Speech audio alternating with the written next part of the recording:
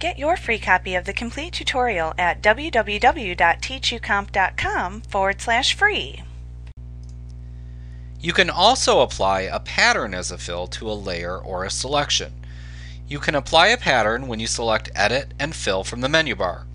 Earlier we looked at applying a fill color using this technique. Now we'll look at using it to apply a pattern.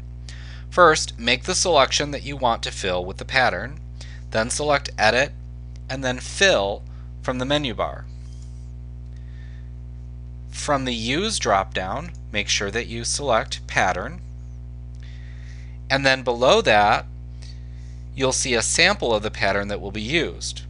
Now you can click on that to select any of the available patterns, or remember we can click the More options and we can go here and select others and either replace or append. Append those in and you can have different selections there. We'll go ahead and select this one.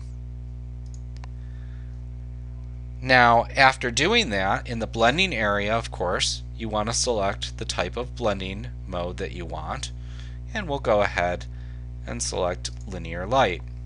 And then you can use the opacity box here to select an opacity. I think we'll set that at 35%. Now if you're filling a layer that has transparent pixels and you don't wish to fill the transparent pixels, you can click the Preserve Transparency checkbox to not replace the fill pattern into the transparent pixels in the selected layer. If you are filling a layer without transparent pixels or a selection, this checkbox will be unavailable to you. When you're done, you just click OK to then fill your selection with the selected pattern and the various options that you set.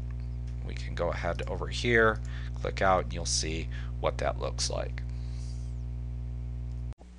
Like what you see? Pick up your free copy of the complete tutorial at www.teachucomp.com/free.